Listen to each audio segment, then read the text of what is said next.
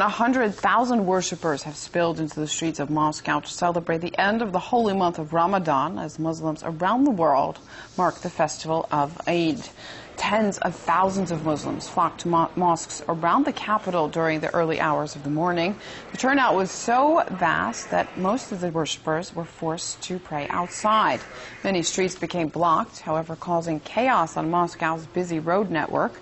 Authorities commented on how calm the celebrations were and said there had been no incidents. Islam is the fastest growing and second biggest religion in Russia with more than 10 million followers.